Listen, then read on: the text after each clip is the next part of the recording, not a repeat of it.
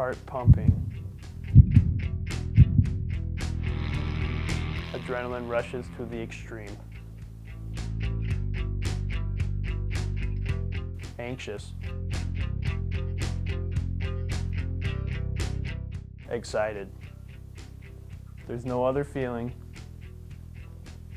like riding my dirt bike.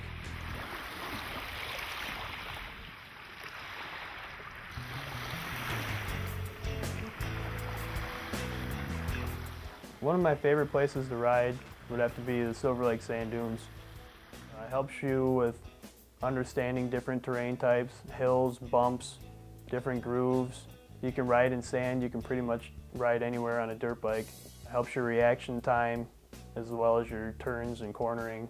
It makes you overall a faster rider. I have ADD.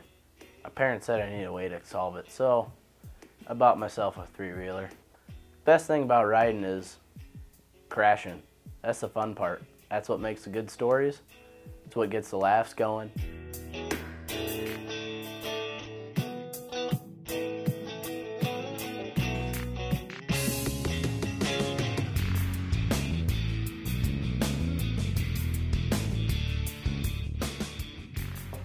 I'm from Iowa, and back home we don't have trees or anywhere to ride besides a cornfield.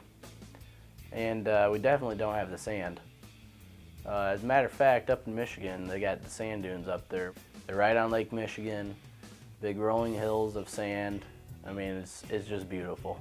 The regulations at the sand dunes require you to have an ORV sticker and a Michigan State Park sticker on each vehicle that enters the sand dune gates.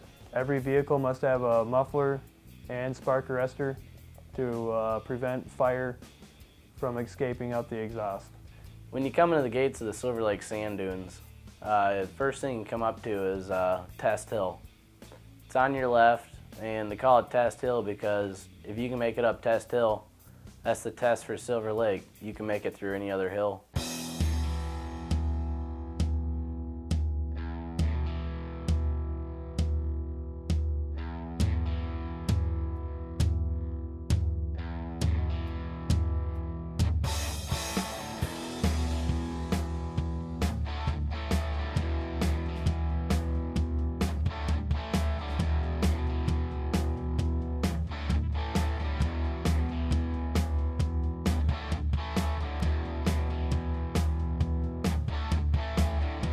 The faster you ride, the more alert you become.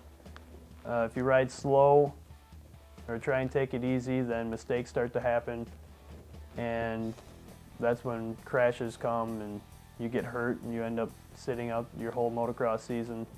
But if you ride as fast as you can for as long as you can, you become more alert and overall a faster and more successful rider.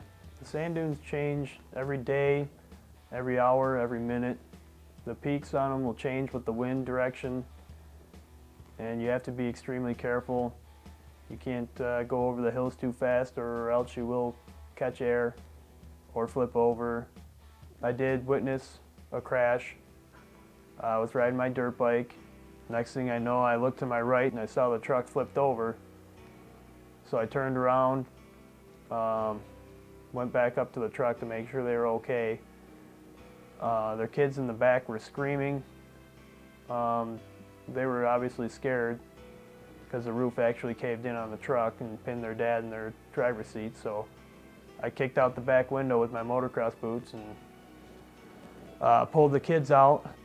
I had somebody else who actually had a cell phone on them call 911 because that's how you reach the DNR who actually comes out.